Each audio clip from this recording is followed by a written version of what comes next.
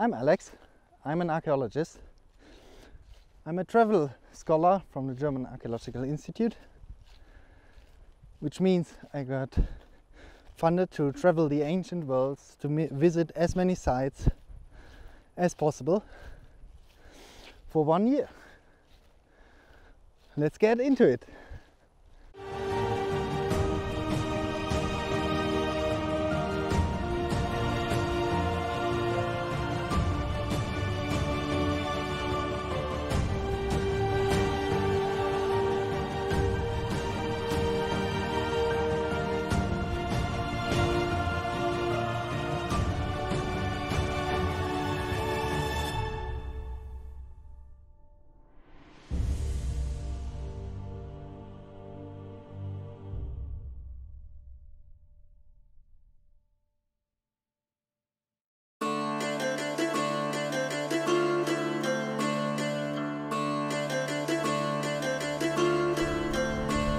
So maybe I should explain some things first. I'm an archaeologist. I wrote a PhD in Berlin and worked at the University of Zurich for the past 1.5 years. And now I got this travel scholarship, which is like a highly prestigious scholarship from the German Archaeological Institute, for very good dissertations in our science. Well, that meant I had to quit my job for 1 year, and I'm now just traveling all of Europe, parts of North Africa, the Near East, Turkey, parts of Asia, the Black Sea, the Balkan, and many other regions for 1 year, with the goal to see as many archaeological sites as possible. Mainly sites that I don't know, because the goal of all this is that I, as an archaeologist, have the opportunity to see as many places as possible. This is the highly traditional travel scholarship, which is given already since 1859, annually, every year. As I said, for good dissertations in archaeology. And this comes from the old tradition, like, of educational travel. You all know maybe the Italian travels of Goethe and others from this era, and they traveled to learn more about the world and to see as many places as possible, to raise the knowledge, let's say. Yeah, time passed by, things are a bit different, but we travel scholars, we are still traveling for 1 year, not by chariot or by horse anymore, but mostly with a car, camper van, and that's what I do. I built my own van and, yeah, living the van life for 1 year, traveling around. That's it. I am already at the first archaeological site where I wanted to come with you. And precisely, I'm in southwestern Germany, the outskirts of the Black Forest, close to the city center of Villingen, which you can see here in the background. And I'm staying here on a hill overlooking the entire area. And I choose this site as my first site because Villingen is my hometown. I grew up here, and this hill is part of my archaeology curriculum because here it all started. I came here as a young child and was fascinated by this hill. This hill is an artificial one, and it comes from the 7th century BC, so it has, yeah, almost 2,700 years ago it was built by the Celts in this region. And yeah, it is the biggest of its kind in all Central Europe, with over 130 meters of width and, I don't know, 30 meters in high or something. It used to be much higher in ancient times, and it was built to be the grave of the local duke, of the chieftain of the Celtic settlement here. Settlement, we don't really know where it is. We found one 4 kilometers in the forest, so already in the Black Forest. But it's a very small settlement, and this tomb here is huge, so we don't know if we can connect it. Yeah, and here, right under my feet, was buried the local chieftain of the Celtic group which settled here. This chamber was made out of huge wooden pails, and was like 15 meters in length and some meters in wide, to not only host the dead body of the chieftain, but also for sure many grave goods, which we also know from other tombs of this kind were containing, like the horses of the chieftain, the duke, the ornaments, swords, other weapons, even very ornamented chariots with bronzes. So you have to imagine that a really rich and really powerful local duke was buried here, since this is the largest Celtic tomb hill in Central Europe, and therefore of its kind. But not only here, under this modern wooden bench here, where the local chieftain was buried, but also all around this hill were like many graves of the local community who buried their dead as close as possible to their local chieftain. Archaeologists found here in the 1970s more than 130 of these graves. And unlike the central chamber, which was robbed already in ancient times, those smaller burials were still full of grave goods, of weapons, of ornaments, of jewelry, and displays the wealth and the organization, the highly hierarchical community which was living here under their chieftain. This place, not only to me, has been always a special place.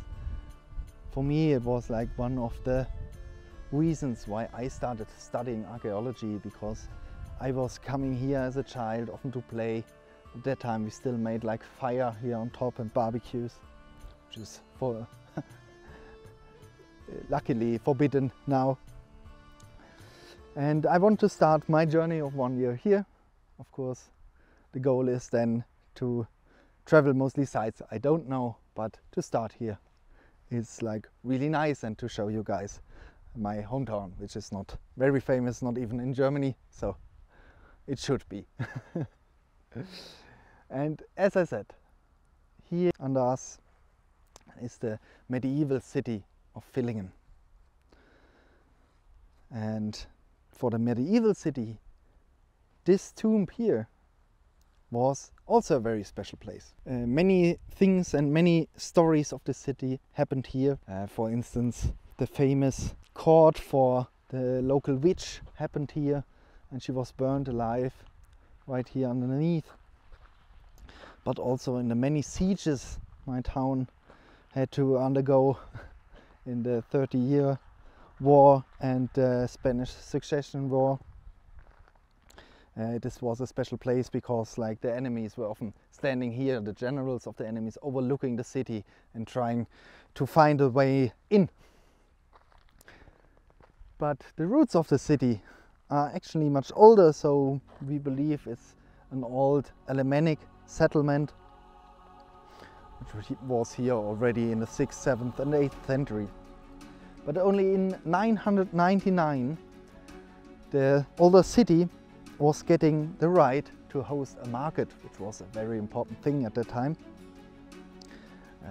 also economically, of course, and the right to mind their own coins. So this meant that Villingen a really important role in this region, also as a trade hub between here the Black Forest, the Alps and then central Germany. This Alemannic settlement became therefore a real city, and we have one remaining building of this era, and it's the Romanic church tower, which is now outside of the city on the other side of the river Brigach.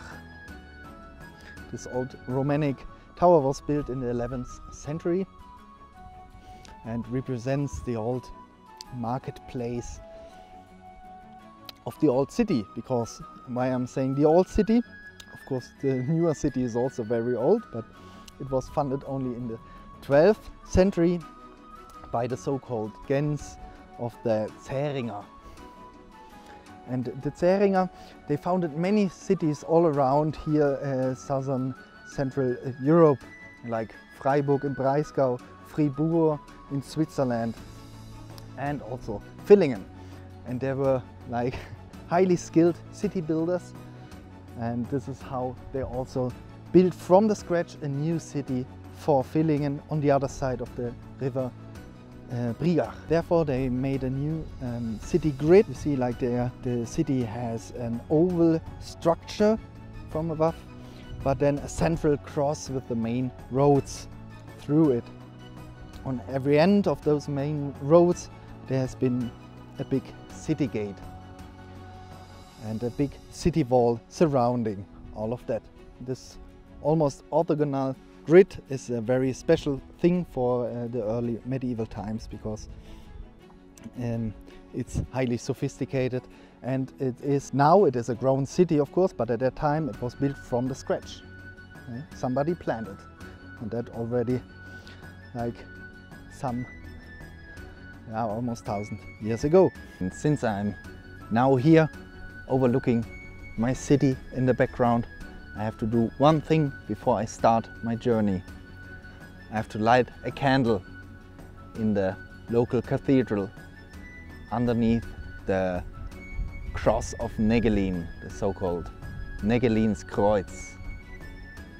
This is one myth of my city, which is, and we all believe in it, of course, that some peasant found this wooden cross with Jesus on it. It's not a big piece of art or anything, it's just a wooden cross as we all know it.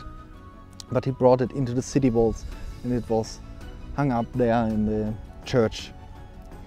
And then in the later times, when Villingen got besieged, the enemy was standing here, just where I am now, overlooking the city and trying to find weak points. The brave citizen of Villingen took their wooden cross and made a procession, and this helped us to win all the battles fought in our city. Of all 4 sieges, none of them had succeeded. 3 times the Swedish troops were like shooting their cannons for days into the city, which you can now still see in our cathedral hanging up there as a sign to not try that again, I think. And then in the Spanish Succession War, French troops tried their luck and also failed. And that was mainly due to the help of our cross, which is also depicted on one of the paintings of that time, showing here the enemy troops right here on the Celtic tomb, and over the medieval city there's flying this cross and protecting it. Therefore I go down, I light a candle as a good citizen does here, and I pray for a good journey and safe return.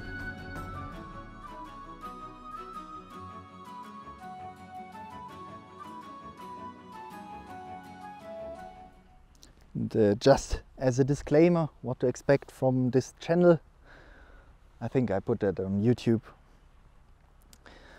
You can expect that I take you on all the archaeological sites I visit, that I do research about it, and that I show you the sites, and hopefully I bring you closer to archaeology, to our past, to our ancestors, and to make you interested in the topic. Or if you are an archaeologist, you're maybe interested in just following me on this trip and to see what you have already seen and what I say. So please, I would be happy about every comments. And of course, I'm new to all this videographic stuff. I'm trying my best. I already failed badly today because I planned this all a bit differently. As you will see, hopefully in the future I have a better setup then. But I'll try my best, and I learn while I'm doing, and hopefully you enjoy it traveling with me. That should be it for the first episode. And stay tuned, click all the buttons you find there below, and we'll see us on the journey. Bye guys.